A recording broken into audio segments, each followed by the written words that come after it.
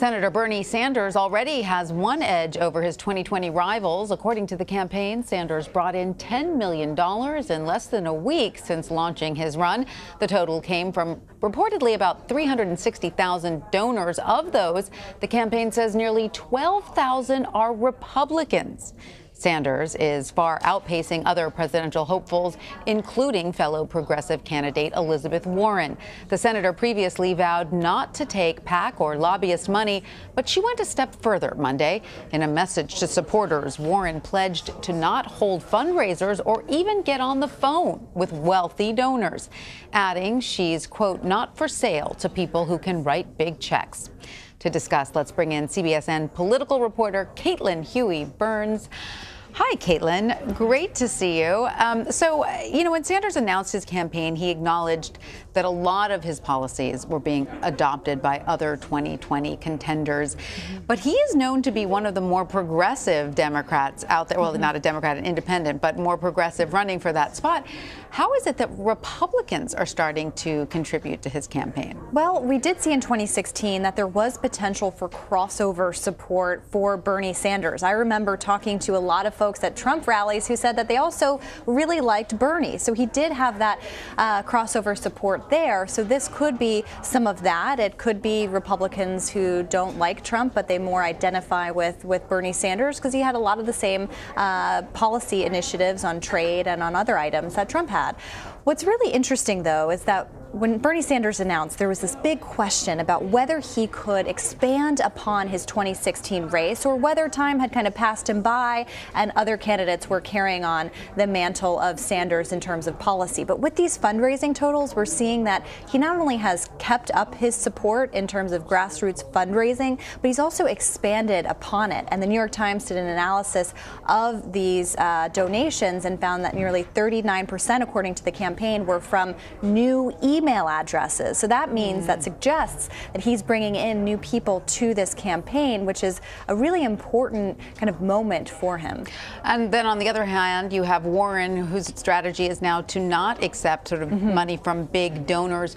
Do you think that that's a strategy that's coming out of necessity because she can't keep pace with Sanders, or do you think it's a genuine attempt to appeal to those voters who don't want to support a candidate who's getting corporate money? Right. Well, I think it's actually a little bit of both. So if you see Warren's fundraising emails, she has noted that they're lagging behind in their goals and that they need to kind of keep up pace with what it takes to run a presidential campaign.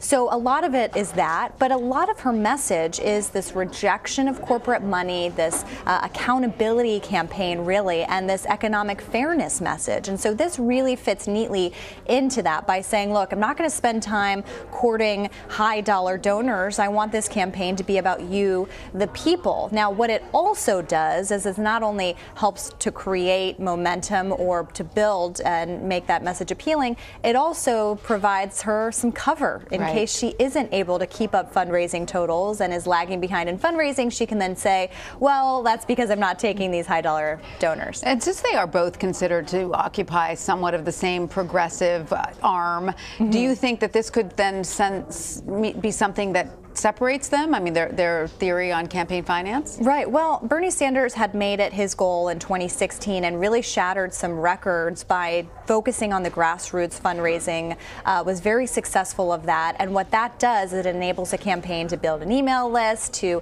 create a voter database and be able to target voters. And it also allows them to go back to these donors, these grassroots funding, and get more money. Because if you're only giving about $27 is the average contribution, according to Sanders' campaign, you can go back and solicit those people for more money.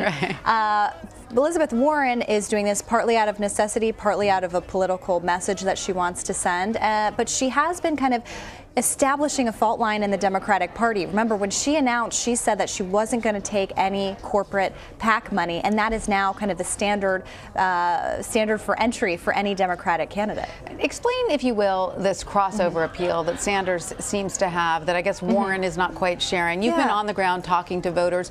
Who are these Republicans? Are they sort of Reagan Democrats? Well, it's really interesting when you think about someone like Elizabeth Warren or Bernie Sanders, you kind of identify them with the left. And even Trump has been going after them for, calling them socialists and those sorts of things. What's interesting about Warren, though, is that her economic message sometimes has a lot of similarities to Trump. She talks a lot about how when she was growing up, it was easier to get into the middle class. You could raise a family on the minimum wage. And I will say that a lot of voters that I talked to in Iowa specifically, that message really resonated with people. I talked to people who said that this kind of reminds them of how they grew up. And so there is a little bit of that nostalgia there. So you think both Warren and Sanders might have crossover appeal? Potentially, and we'll have to see. I mean, this is a Democratic primary, so they're really courting Democratic voters. But, in some places, the voters really want to see someone who's electable, and they make this part of their electability pitch. I think a lot of times about the union worker who maybe culturally supported Donald Trump, but maybe economically is more in line with a Sanders or a Warren platform. Right, that's right. All right, Caitlin Huey-Burns, thank you so much for coming to see us.